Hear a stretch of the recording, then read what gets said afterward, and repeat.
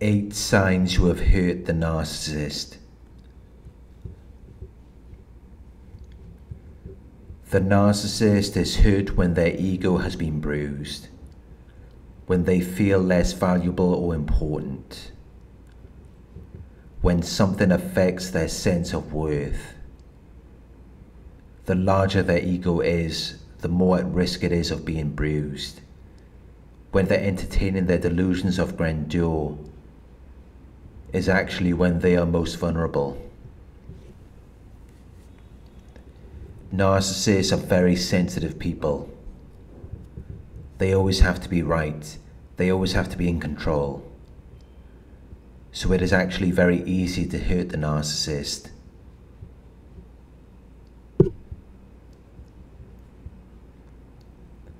You may find yourself walking on eggshells. You may become extremely cautious of your words and actions when you are around them, because you're afraid of how they might react.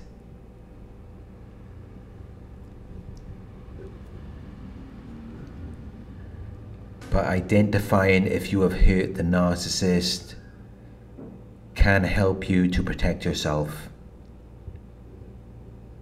which is why I have decided to share these 8 signs with you.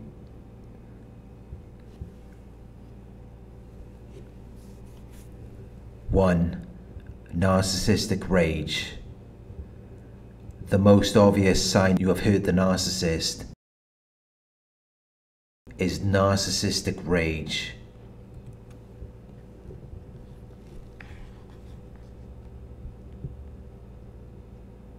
They will get very angry. They will insult you and put you down.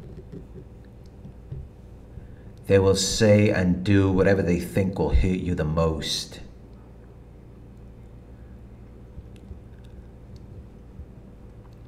In this state, they can be unpredictable. They can be very dangerous. They may throw things at you.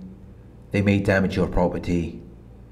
And they may even become physically violent.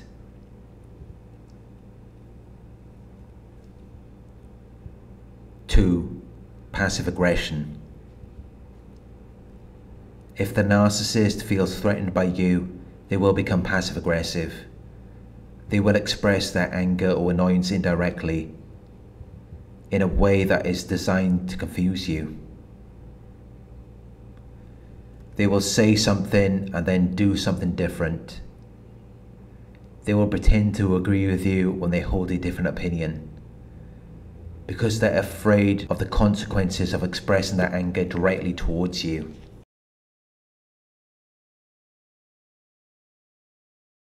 Maybe they're worried that they might lose some of the conveniences that you're providing to them. So instead they become passive aggressive.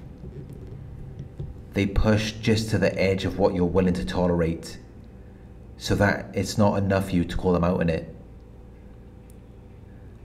So that you don't have a firm conviction to disconnect from them, which enables them to continue their behavior.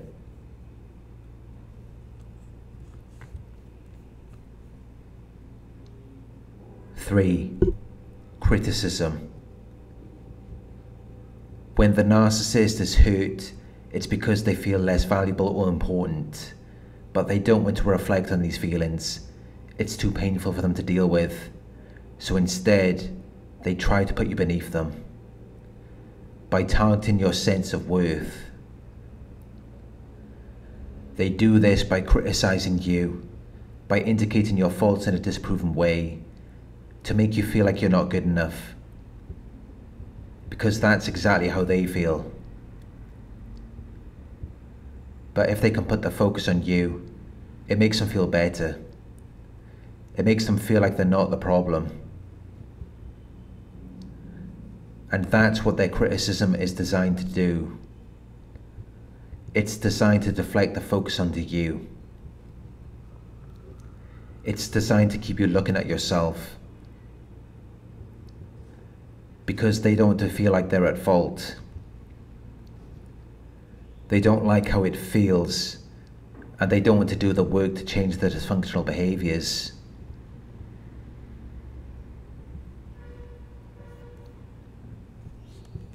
Four, opposition. When you have hurt the narcissist will immediately become oppositional to you. They will refuse to do what you want them to do. They will be very disruptive. If you pick up on any of their flaws, there has to be something wrong with you. You have to be wrong. Because they just can't accept that they're anything less than perfect. But when you question or confront them, they feel like they're losing control. They feel like you're taking back your power. So to regain control of the situation, they become opposed to whatever you stand for. Even if they secretly agree with you, even if it's unfavorable for them, they have to be in opposition to it. They will only agree with something if it benefits them.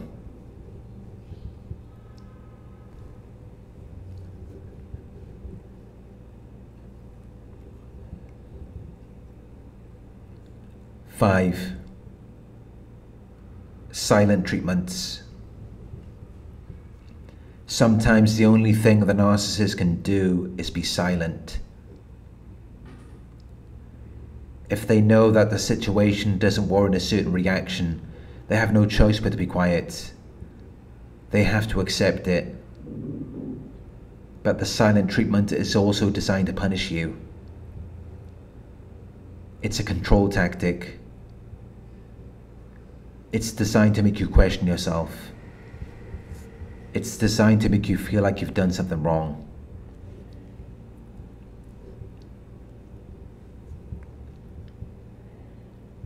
Six, triangulation. When you hurt the narcissist, it affects the narcissist's sense of worth. It makes them feel like they're not good enough. It makes them feel like they're at fault. Which is something the narcissist doesn't want to accept. So they run from the situation. It may seem like they're running from you, but they're actually running from themselves. It may seem like they found someone else, but they've actually just found someone who reflects back to them this ideal version of themselves, someone who validates their false self, someone who supports the illusion.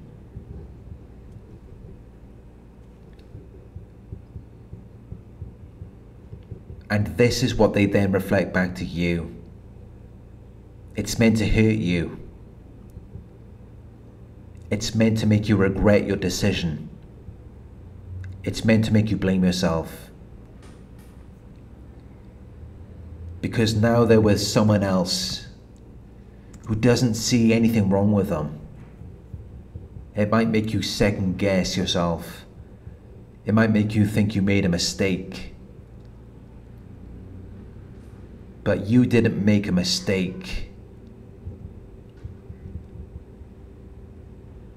This new person has been manipulated by the narcissist, just as you were when you first met them. They don't know what they're really like, but the narcissist will use this to hurt you and make you feel like you're at fault.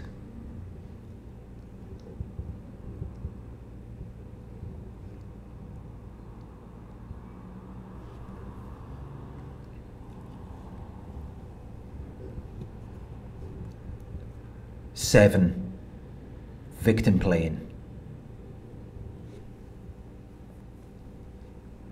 The narcissist will not take accountability for their actions. Instead, they will blame you. They will lie. They will make false accusations. They will exaggerate your faults and mistakes while minimizing or denying their own.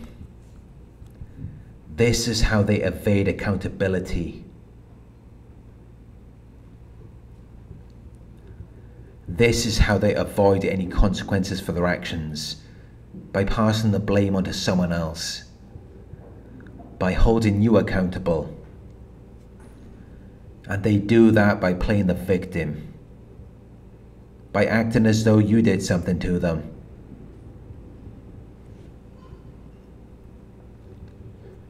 They will often blame you for the very things that they caused, the very things that they did to you.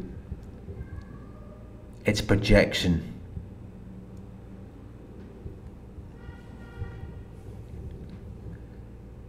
They disown the parts of themselves that they don't like and assign them to you. This is designed to make you question yourself.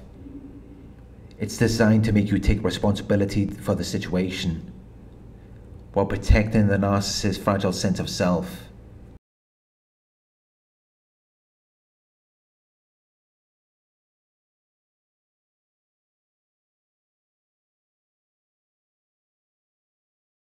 Eight, smear campaign. If you don't fall for the narcissist victim playing, they believe that someone else will.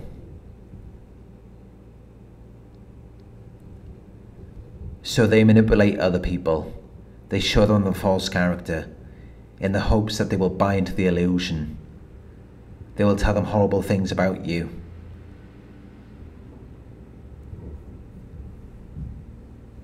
They will bring up things that you confided in them. They will bring up things from the past. They will fabricate stories. They will say whatever they think will make you look bad, while acting as though they did the best for you. They try to help you. This is designed to punish you for not complying with their agenda. And it's also designed to take the focus off of them and all of the faults they made. Narcissists run from accountability.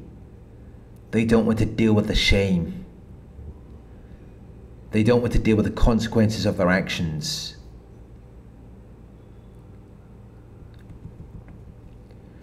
When you hurt the narcissist, it resurfaces everything that they try to bury within, everything they despise about themselves, everything they cannot control. When you hurt the narcissist, it may seem like they hate you, but they actually hate everything that you are resurfacing about themselves. That's what they're in opposition to. That's what they're running from. Because it's something they don't want to accept. It's something they don't want to deal with. But the truth is that when you hurt the narcissist, it really has nothing to do with you.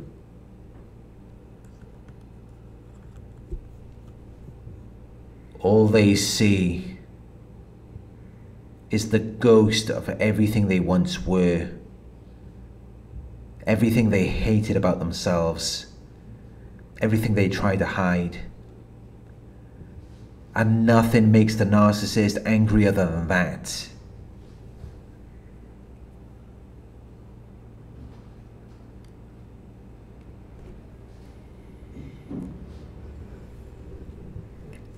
Thank you for watching. I hope this video resonated with you. Please like, comment, share and subscribe.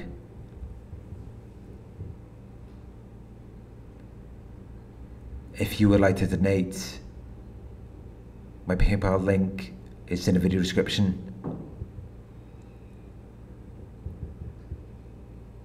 Coaching inquiries, you can email me at coaching@narcsurvivor.co.uk.